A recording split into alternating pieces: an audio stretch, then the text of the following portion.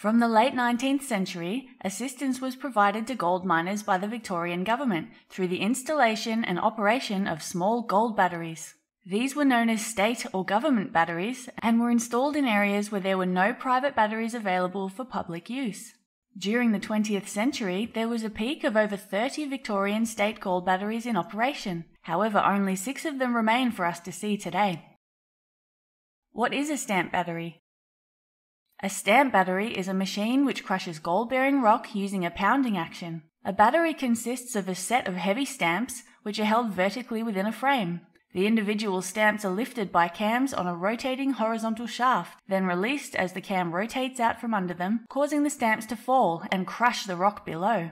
Stamp batteries were widely used during the late 19th and early 20th centuries, before being replaced by more efficient crushing methods. Stamp batteries today. Although stamp batteries were once commonplace on the goldfields, most of them were abandoned and dismantled long ago. There are still some around you can check out though. As well as the 6 state batteries which are featured in this video, there are some other batteries still standing which you can go take a look at.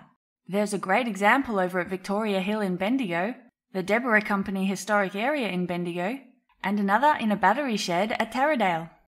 Some disused batteries have been put on display, like the one in Heathcote's Main Street, in a park in Blackwood, at Ballarat's Federation University, and at the Ballarat Gold Mine.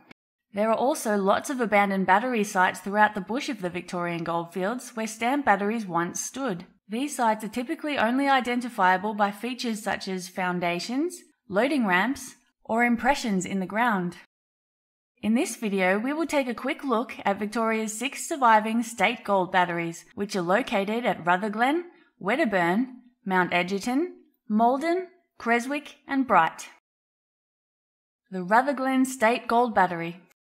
Built in 1908, this 5-head stamp battery at Rutherglen is accompanied by informative displays and interesting video presentations. The battery was built on this site in order to utilise the available surplus water from the adjacent Rutherglen quartz mine. The battery was originally powered by steam, but today it has been converted to electricity. The Wedderburn State Gold Battery.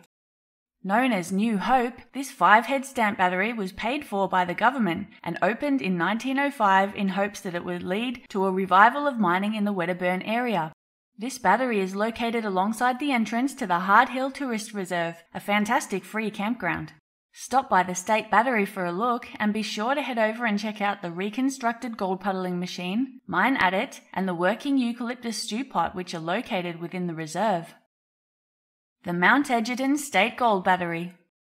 Head over and take a look at the Mount Egerton State Gold Battery, established in 1912 on the site of the former Black Horse Mine Battery in Mount Egerton. Housed within a shed and enclosed by a security fence, this 5-head stamp battery is occasionally open to the public for demonstrations. The Maldon State Gold Battery. Take a walk from Maldon's iconic beehive mine to check out the impressive remains of the Maldon State Battery. The site now consists of the former State Battery buildings and machinery, the Alliance shaft and associated machinery foundations, and battery sand heaps. Creswick State Gold Battery. The Creswick State Battery stands on Battery Crescent, overlooking a grassy field and the Creswick Creek below. This state battery was built in Creswick because, although there were other privately owned batteries in the town, none were readily available for public use.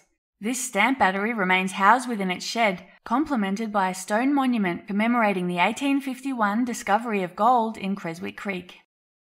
The Bright State Gold Battery. The Bright State Gold Battery is located along Morses Creek Road in Bright. It was built in 1957 to assist local gold prospectors.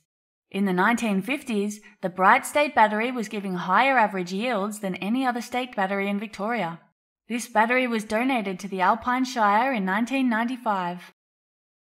If you'd like to see more of these videos on the fascinating history of the Victorian Goldfields, let me know by hitting the like button.